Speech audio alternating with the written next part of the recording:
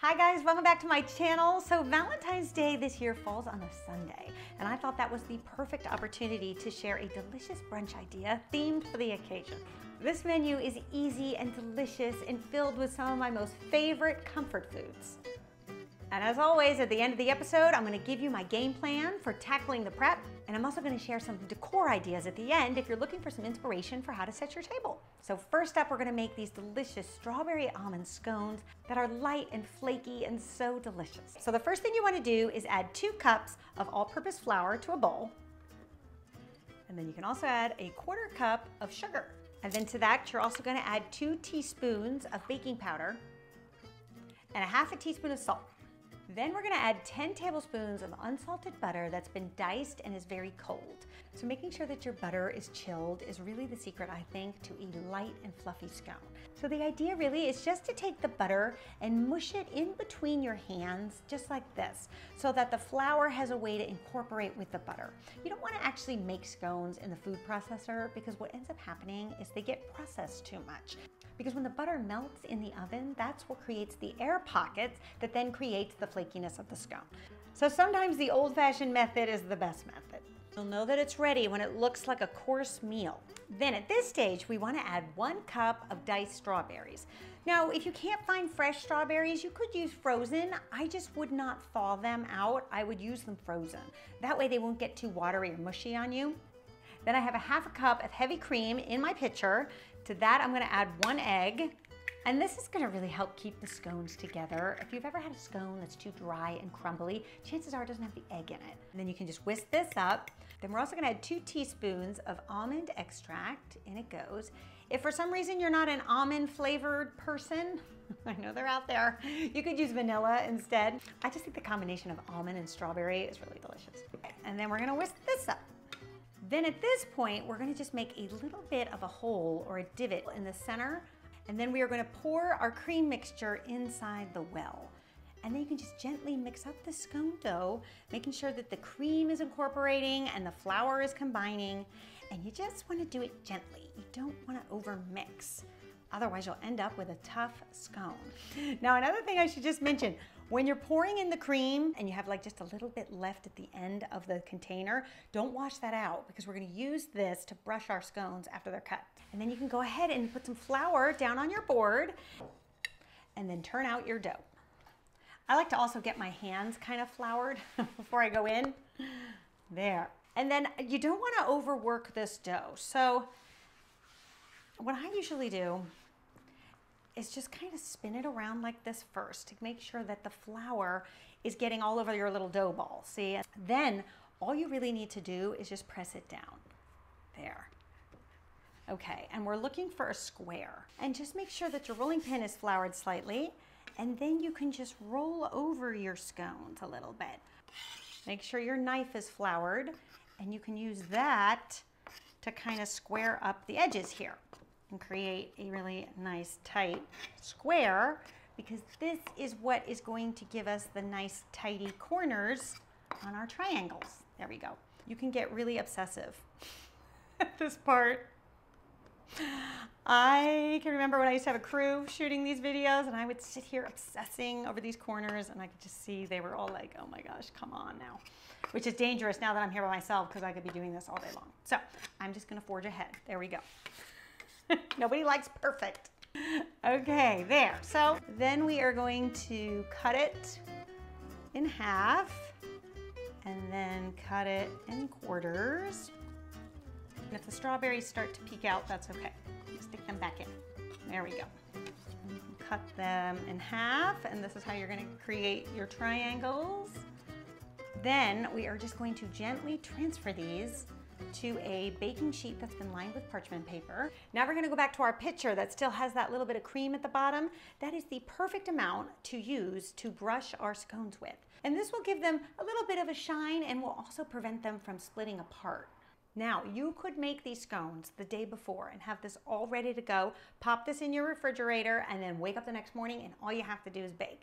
I'll get into more detail in the game plan at the end of the episode, but if you're thinking ahead, not to worry, you can totally do it the day before. Then you want to bake your scones at 350 degrees Fahrenheit for just 25 minutes. They'll be nice and puffed up and golden brown, and that's when you know they're done. Okay, so now for our juice blend. I wanted to show you how to do something that's super simple, but so delicious and so pretty too for Valentine's Day. In this carafe, I have 4 cups of just regular store-bought orange juice.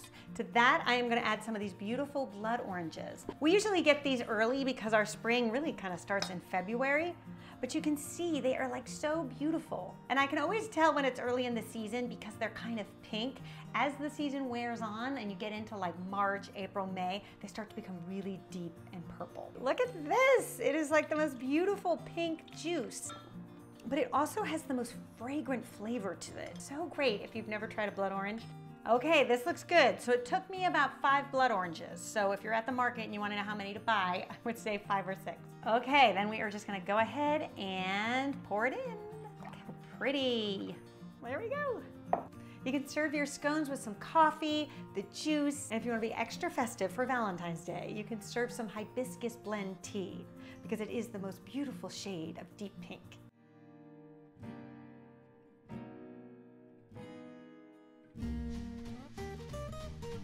Every time I think of Valentine's Day, I can't help but think of a souffle. I mean, is there anything more romantic, decadent, and delicious? Well, I'm gonna show you how to serve one for breakfast. It is so light, it is so delicious, and so beautiful. Whoever you serve this to is going to be completely blown away. Okay, so a cheese souffle typically has 3 components. We have the bechamel sauce, we have our egg yolks, and then the egg whites. So it's these 3 things that come together to form this delicious concoction. So let's start with the bechamel sauce, and this you're gonna make a day ahead. So in our skillet here, I have 4 tablespoons of just unsalted butter. And once your butter is melted and nice and foamy, then we're gonna add the flour. So I have a 1/4 cup of just regular all-purpose flour. And then you want to whisk this up until a nice paste forms and then cook it for about a minute. And then to the paste, you're going to slowly add 2 1/4 cups of just regular whole milk.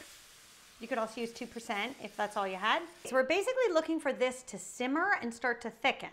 But meanwhile, we can season it with 3/4 teaspoon of salt, a little bit of freshly cracked pepper, and then 1 garlic clove that has been minced.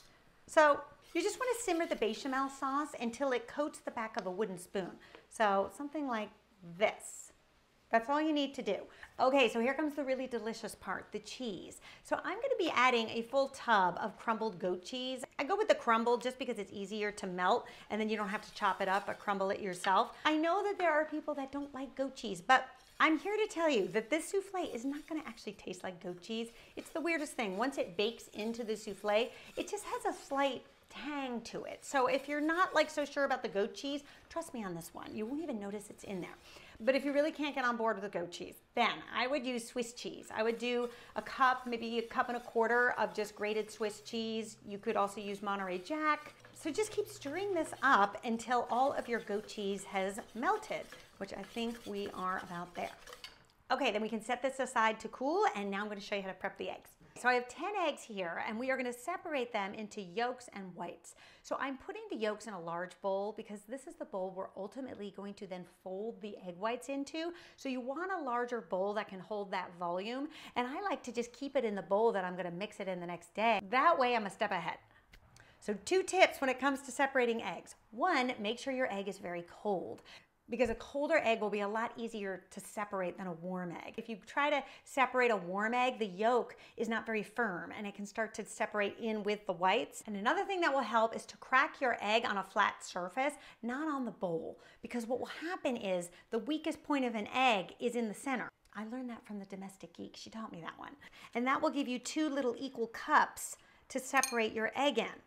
Then we're also going to add some fresh dill. That is such a great flavor combination, dill with the goat cheese and the egg. This actually would be a fantastic egg casserole for Easter or Mother's Day too. So if you like it for Valentine's Day, you could bring it back.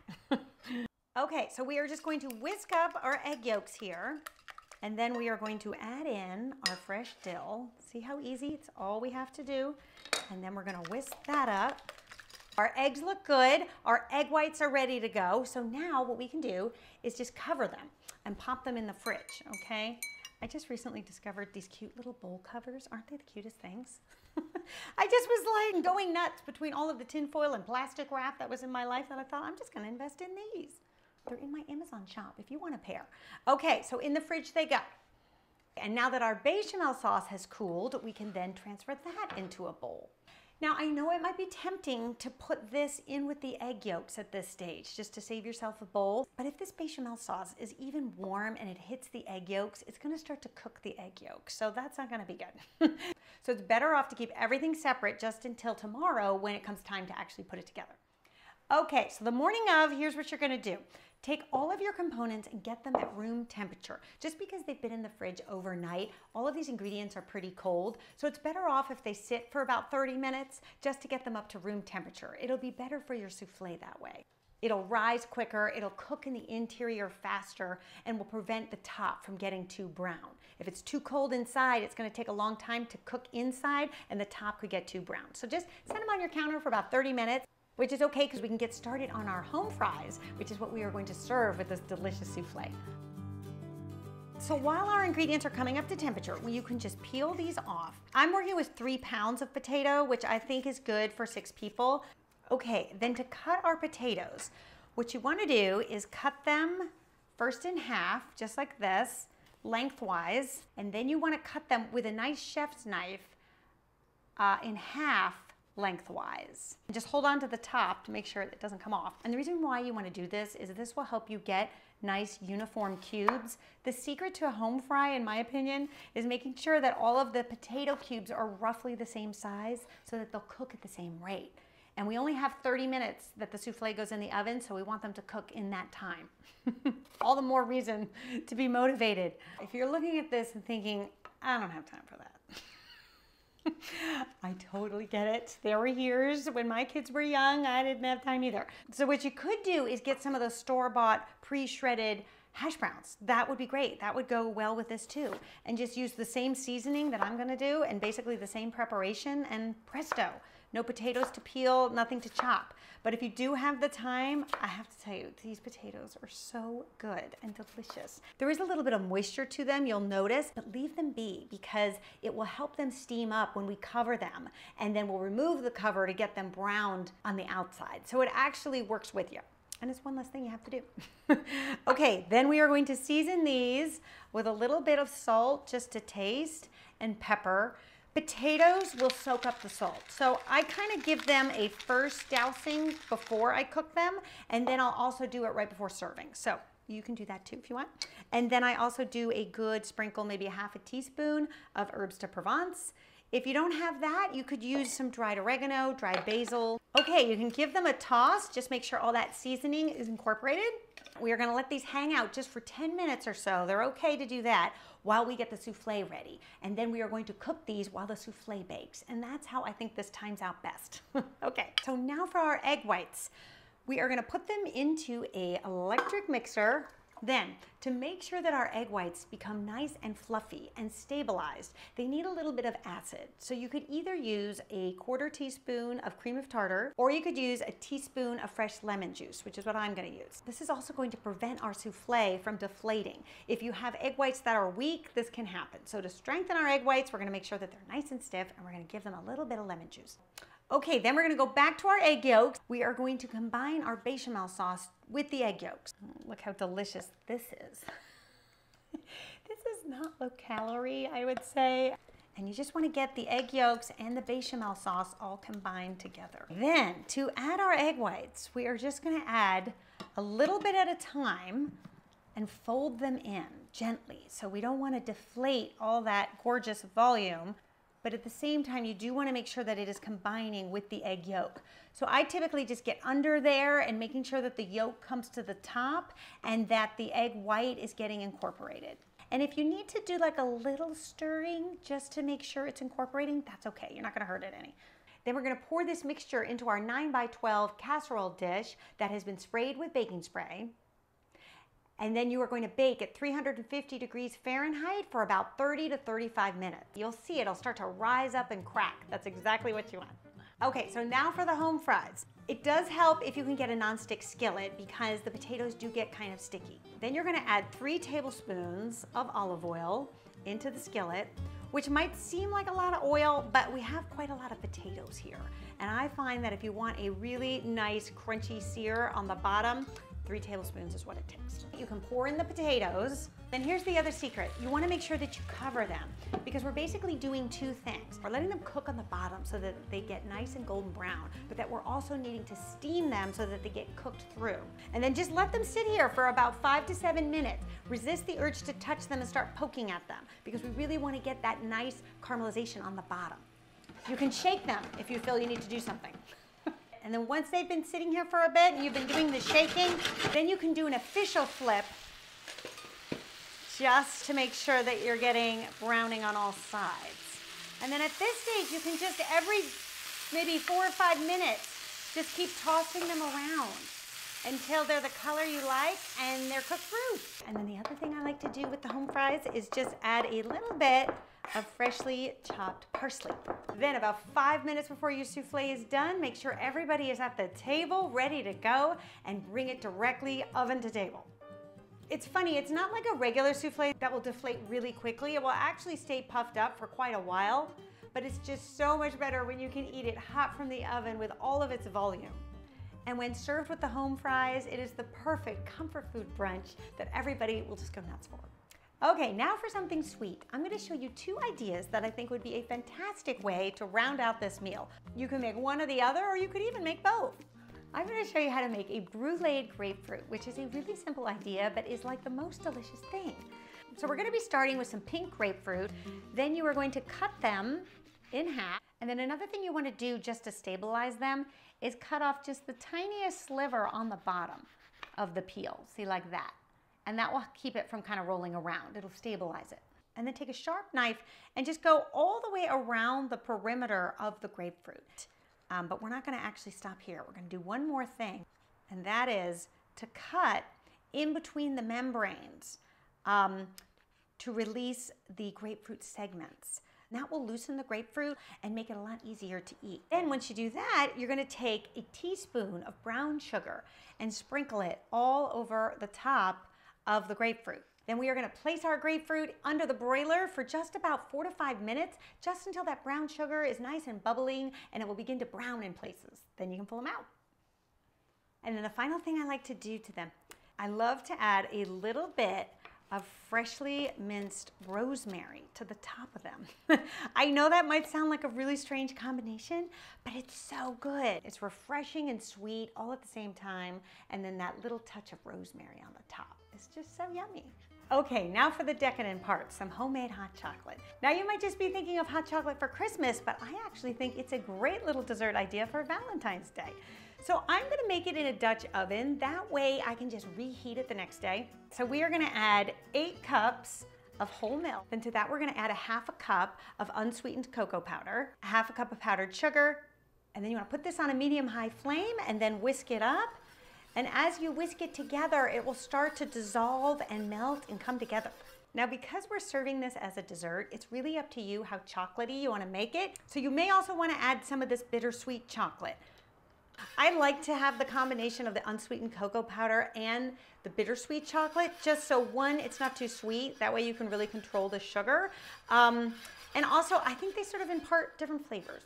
Okay, so I've got my hot chocolate all filled up in my mug here, and then I'm gonna add a little bit of this homemade whipped cream, and then it wouldn't be Valentine's Day without some heart sprinkles. So I'm gonna put a few of these on top.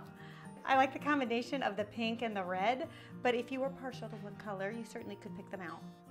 It's the perfect little festive treat to end your Valentine's Day brunch. Okay, if you'd like to make my Valentine's Day brunch, here's your game plan. So the day before, you can make your scone dough, cut the scones, brush them with the cream mixture, then loosely cover with foil and pop in the fridge. You can squeeze the blood oranges, combine them with the store-bought orange juice, and store that in the fridge. You can make the bechamel sauce for the egg souffle. Separate the eggs, whisk the egg yolks with the dill, cover and refrigerate. You can whisk up all the ingredients for your hot chocolate, put it in a Dutch oven so it's easy to reheat, and then pop it in the fridge. You can also make the homemade whipped cream, transfer it to a pastry bag fitted with a tip, and pop that in the fridge. The morning of, you can prep your grapefruit. So go ahead and slice them, cut around the perimeter, and separate the membranes, and then pop those in the fridge. I would just wait to add the brown sugar until you're just about to bake. That way it won't soak too deeply into the grapefruit and prevent it from caramelizing on top. Then you can go ahead and bake off your scones, allow them to cool slightly, place them on a platter and bring them to the table along with your juice. And then remember to start the coffee or the tea. Then take out all the components for the souffle and allow them to come to room temperature. Meanwhile, you can peel your potatoes, cut them into cubes, and season. Then remember to set your oven for 350 degrees for your souffle. So that way, as soon as it's assembled and in your casserole, you can put it straight in the oven. Now you can get the home fries going, making sure that they're getting golden brown but also tender inside. Then 5 minutes before the souffle is ready, call everybody to the table, add your chopped parsley to the home fries and transfer them to a bowl, and then serve your souffle as soon as it is ready. Then when everybody's clearing the plates, you can reheat the hot chocolate, put your brown sugar on your grapefruits, pop them under the broiler. Make sure you set your timer for 4 minutes because you don't want to forget about that grapefruit. Then place your grapefruits on a platter, add the rosemary, bring those to the table, then pipe your whipped cream on top of the hot chocolate and garnish with your sprinkles. So one thing that I have learned about entertaining over the years is, yes, it's the recipes, yes, it's the planning, but the third thing that sometimes becomes overlooked is the environment. There's something about setting a beautiful table that just puts everybody in the right mood and somehow just nurtures the soul. So if you need some inspiration, here's some table decor ideas that would go great with this menu. So for a color palette, I always think it works best to pick 2 dominant colors and then 2 to 3 supporting colors. This will get you the most cohesive and interesting look. So for my dominant colors, I went with a dusty pink and cream with supporting colors in a soft gray, touches of gold, and natural wood. And when using a simple color palette that's monochromatic, I think it also really helps to tie in texture. And it just makes what could be a simple color scheme a lot more interesting. So for the table runner, I went with a natural cream, but it's made out of rag work, which makes it a lot more interesting and gives it a cozy, wintry vibe. Then to give the runner more interest, I love to use a selection of bud vases of different shapes, different sizes and styles. Even though they came in a set, it looks like I've been collecting each vase over a course of many years. Just gives them more interest. And I think bud vases like this look best with just a few blooms in them. And normally I am a proponent of fresh flowers, but for something like this, I wanted to do something a little bit more fun that almost felt more like decorations. So I went with these fabulous fakes. They're poppies that from a distance look really real. And it's kind of fun because you can use them year after year. Now the plates are another way that you can add more interesting texture into the scheme. I went with these gray plates. I love the soft color. It almost looks like it's been hand thrown. Now I usually will go with a neutral color for the plates just so the food will pop, but the napkins are a great way to add in your color scheme. I think there's something really lovely about a French linen napkin that has a little bit of a wrinkle to it. But I find the best way to fold these napkins is to iron them flat and then don't iron in the crease so that you have one flat napkin. Then naturally fold them into the shape you want. And you'll find you get the softest, most natural fold that way. I usually see cutlery as like the jewelry of the table. It's a small accessory that can add a little punch of one of your supporting colors or textures. And then I also brought in another wood piece in the form of a trivet. It's made out of oak and I love it because it's adjustable. So depending on however big your casserole is, it can adjust to its size. And then for the juice glasses, look for something that's etched or has a bubble in it. They look like they're hand blown and it just sort of continues that artisan theme. Now everything that I've shown you so far are pieces from my collection that I mix and match for all types of occasions. And I think that's really good advice if you're just starting to build your tabletop wardrobe, is pick things that you can use more than once. But I usually reserve one thing on the table that is specific to the holiday. And for me, I love these little love mugs. I think there's something so cute about the little pop of color of red, the stitching on the top, and of course the little heart inside the mug. How cute is that?